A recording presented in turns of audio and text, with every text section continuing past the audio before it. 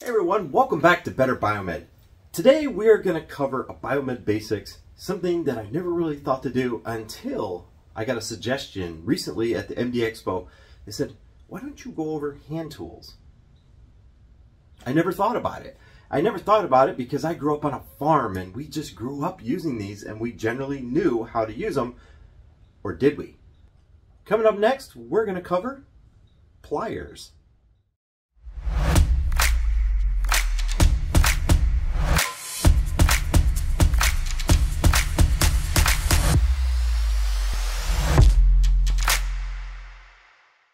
All right, everyone, this is going to be a good one because I'm going to use actual examples from my toolkit and from my tool bag. So I have a little bit of everything. You're going to find out I have a lot of redundancy, but that's because over the years I keep buying tools and you know how it goes. So let's go ahead and let's start out with your typical sliding joint pliers, which I can tell humidity has definitely got my pliers here. But this is a traditional set of sliding joint pliers, all right? So it can go from small fasteners to rather large fasteners.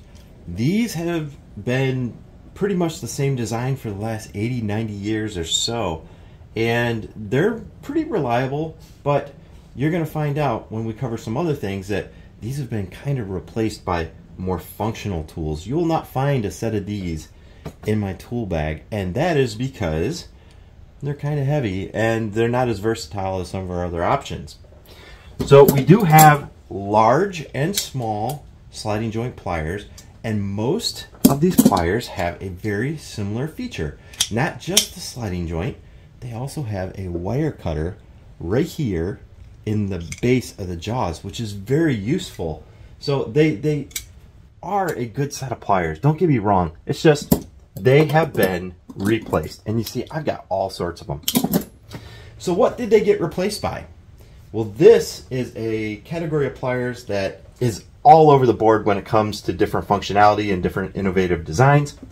This would be the Channel Locks is the brand name, but they're slip joint pliers, and these slip joint pliers or adjustable pliers, they go to all different lengths. And wow, I am definitely gonna have to clean my pliers up. You can see humidity has just nailed some of these that are here in my drawer. That just goes to show you, this is a climate controlled garage and I still have humidity problems. But here is a set of slip joint pliers. They have a push button on this style and you can move them from point to point. And one of the most important things about slip joint pliers that you should be aware of is that the teeth are almost always in one direction. And that's because just like many other things like wrenches, which we'll cover in just a minute, there is a right way and a wrong way to use these type of pliers. The teeth have a direction for a reason. You can see right here that if I am grabbing onto a fastener,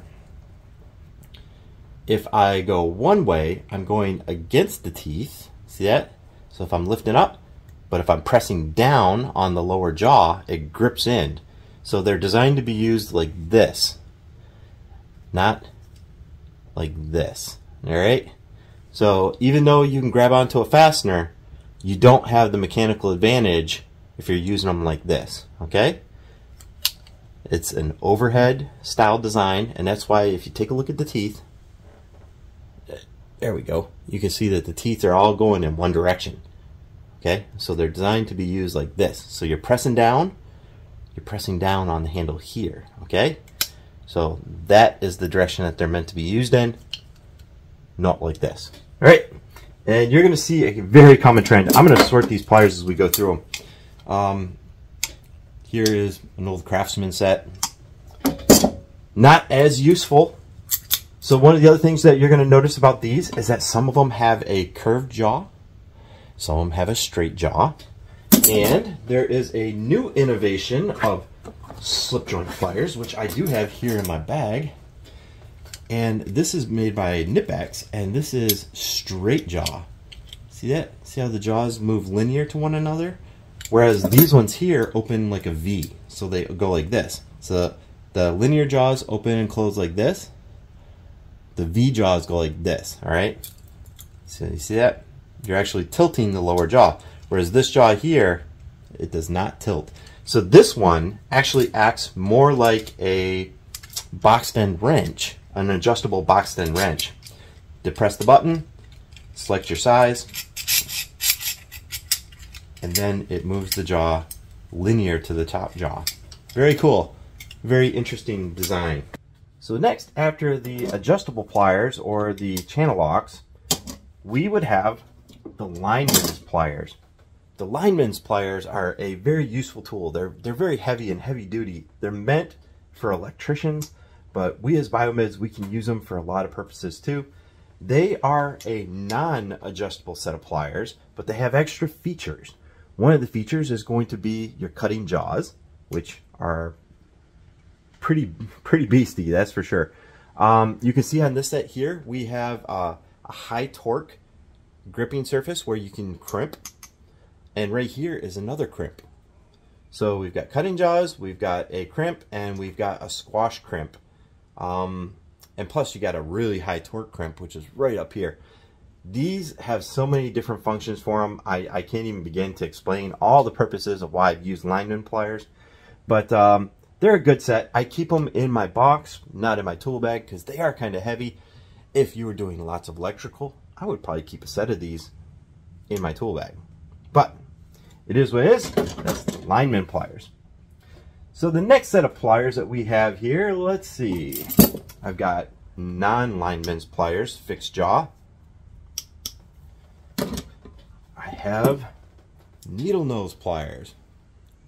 Needle nose pliers come in a variety of different forms, but the one trait that they all have is that the points taper down. They usually have a set of cutting jaws in them, but these are light duty cutting jaws. Let's see, do I have another set of needle nose? Yes, I do. So I've got various types of needle nose. The reason that these are for fine work only is because you're losing leverage from the point where it rotates to the tip. You're losing a lot of leverage, and there's not very much grip surface area. So these are mainly for holding springs, positioning things while you tighten them down, stuff along that nature. They're not meant for gripping onto fasteners while you tighten things down. It's more for detail work. So that's the needle nose. There's various types. You can see like these ones here are super thin, so you have to be very delicate with these. All different types of needle nose. And I do believe I have a set of needle nose in my tool bag. You can always use a set of those. Vice grips. Vice grips is another brand name. These are locking jaw pliers. And there's a variety of different technologies that allow them to lock, but there's usually a tensioning screw, and then the pliers will latch onto something. Locking jaw pliers, or vice grips, these are one of the most useful tools in your entire inventory. And that is because if you have fasteners that are rounded off, if you need to hold something that's hot, there's so many uses for vice grips. But let's go over some of the other features to them. So this is actually a set from surgery. These are very expensive. As you can see right there, made in Germany. These ones were part of a surgical kit. So I think the OR treats them as a disposable. But anyway, that's why I got them. So there's always a release lever. Or there's certain types that don't have a release lever because it's built into their mechanical actuation.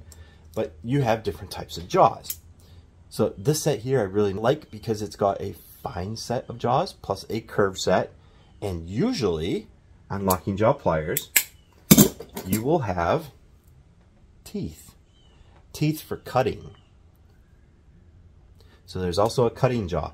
These, because of the mechanical advantage, are one of your strongest cutting tools in your entire inventory.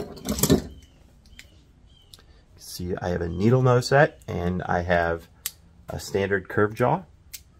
Still have the cutting blade. That is the locking jaw pliers. So one of the next ones, even though this isn't pliers, it is completely related, which is why I'm going to go over the crescent wrench or adjustable wrench. I keep this in with my pliers just because These are good for holding on to fasteners while you tighten something down, or for being a multi-use tool, because you can hold and you can handle a whole variety of diameters with this one little tool, which is why it is in my tool bag, because it's not very heavy. This particular one is a set that I did a video on. It's a super thin jaw. You can see a traditional jaw. This one here is thin. See how thin those jaws are? And that is used for casters and various other things in the field, but those pliers are in my toolkit. So that is the crescent wrench, or adjustable wrench. It is not a set of pliers because it's only one handle, but it does do the same function as pliers, which is why it's in my pliers drawer. Let's see, we have other types of lineman pliers. So these are electrical crimps. You can tell based on its size and function that these are also going to be used by electricians in the field. And these have a cutting jaw, they have a crimp jaw, and they have a high torque crimp jaw. Very cool. I use these all the time when I'm messing around with small bits of metal.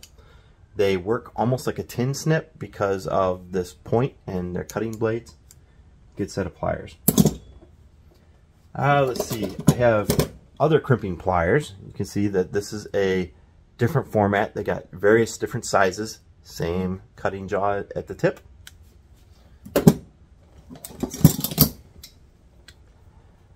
I have compounding action cutters.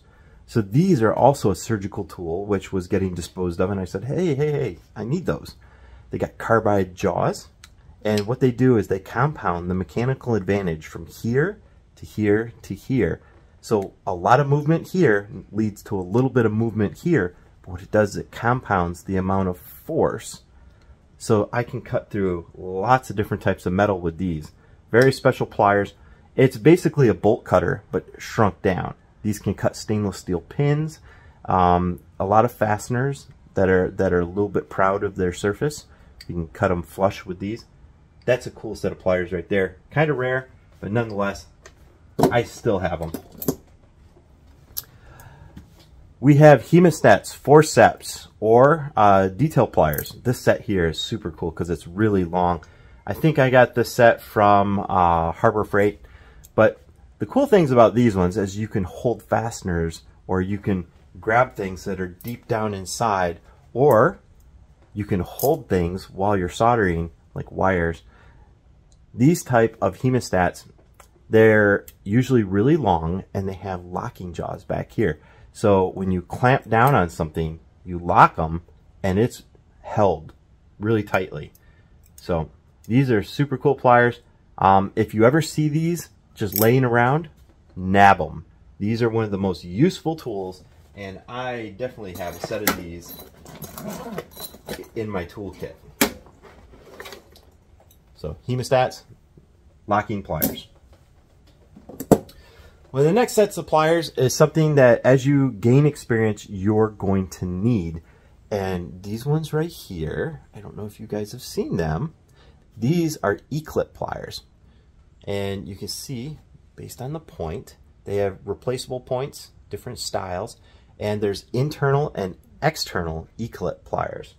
And here is a set of internal, which means they squish the ring towards the middle. And this is external, which means you widen the ring and you make it go towards the outside. Now, you're going to use these anytime you have like a stainless steel rod. They will have a washer, and then they'll have like an E-clip retaining it. And it's a very common thing in medical equipment to use E-clips or retaining clips. So there's internal and external pliers. This isn't necessarily pliers, but just to let you guys know that this is something that I do keep, and they're very handy, and that is utility shears. Utility shears are stronger than your average everyday scissors, but at the same time, I don't necessarily have them in my tool bag at the moment because they can be very heavy, right? And for that, I have them in my toolbox, but not in my tool bag. In my tool bag are just the basics, but if I need to cut something in the field, that's why I keep a knife on me at all times. So guys, that is pretty much a rundown of most of my pliers. We will go over wire strippers and stuff in another video. I've got a whole series of these videos that I'm going to do, but that is pretty much a rundown of all the pliers that I'm going to use in the field. Anyway, I hope you like this video. If you do, please give me a thumbs up. Stay tuned because I'm going to be doing more of these hand tool videos over the next couple days, and we're going to cover all the basics for regular hand tools.